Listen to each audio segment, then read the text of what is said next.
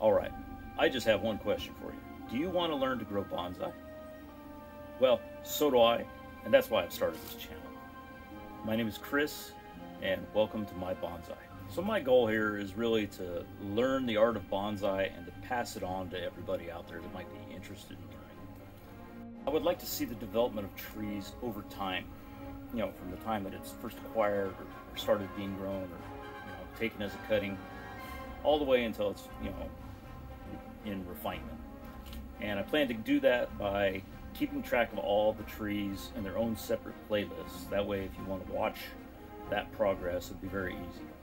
So if that sounds like something that might be interesting to you, it would be crazy for me to ask you to click that subscribe button.